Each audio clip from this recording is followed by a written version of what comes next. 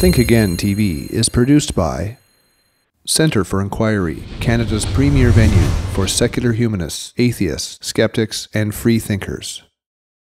You were very intimately involved in the crafting of tonight's event. Why did you think that it would be, interesting to the public to debate the big SETI question?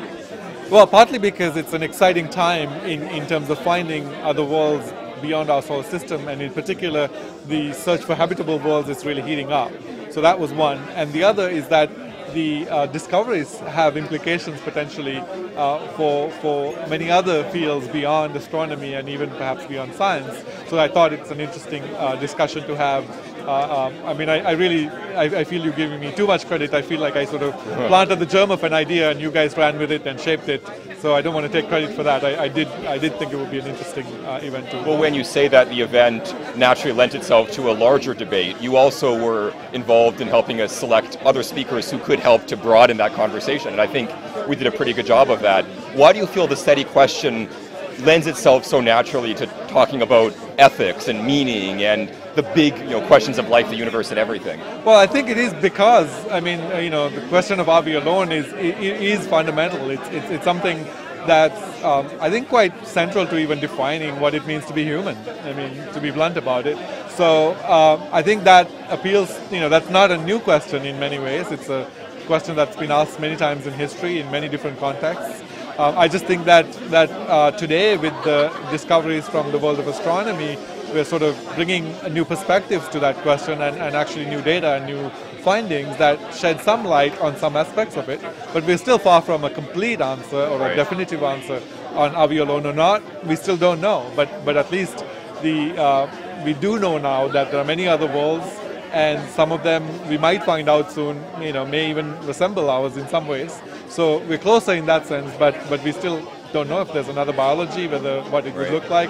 And also there are other people on the panel. I think it was interesting because Seth Shostak came from a background of searching for signs of technological civilization, signals from technological civilization. And Robert Sawyer came from, with his science fiction background, having thought a lot about what E.T. might look like and how it might communicate with each other and with us. What the implications are, and in some ways more than the rest of us scientists, because he's thought a lot more about the big picture. So it was an interesting conversation to have. I was really struck when, I think it was you or another person on the panel mentioned that the number of Earth-type planets around Sun-like stars is as high as 5 or 10% according to the first round of data we're getting from Kepler. Well, the indications are that small planets are more common.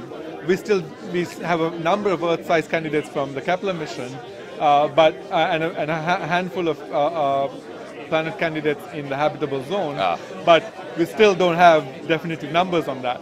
But certainly the trend is pointing towards there being more of the small planets than big ones. And so that's not necessarily Earth type, because we don't know everything about enough to pinpoint. Exactly, but we are much closer to an answer than we've ever been. So hopefully in the lifetime of the Kepler mission we'll have more definitive numbers. I know it's all speculative, but how close do you think we are to finding?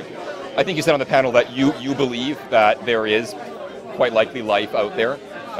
I'm not sure I said it that way. I'm not sure I said I believe there's life. I think the odds are good, but as a scientist, it's sort of not really based on belief as much as I would rather, have data and have evidence to conclude one way or the other. So in some sense, I think I made this comment that we don't know if there's life elsewhere, and we won't know till we know.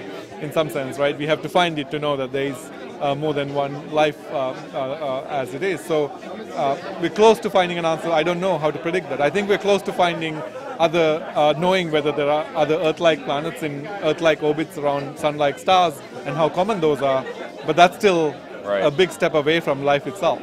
And as we take those steps and as we search, there's so much excitement in the search itself. Absolutely, and it's a very exciting time. I quote in my book Strange New Worlds an astronomer saying, it really feels like the Wild West. We're playing on the frontier, we're making discoveries, and we're thinking of new ways of characterizing these planets that we find. So it really is a very fun and exciting time to be involved in that search. And it's very exciting to have been part of this project, the symposium today. Thank you, Ray J, for your time. Thank you, Justin. Thanks for inviting me to be part of it. Think Again TV is produced by Centre for Inquiry, Canada's premier venue for secular humanists, atheists, skeptics, and free thinkers. CFI Canada coordinates branches and campus groups across the country, runs a public education series, provides secular community services, incorporates cutting-edge multimedia such as blogs, podcasts, and YouTube, and is a regular voice in the press presenting a secular humanist, atheist, and skeptical perspective.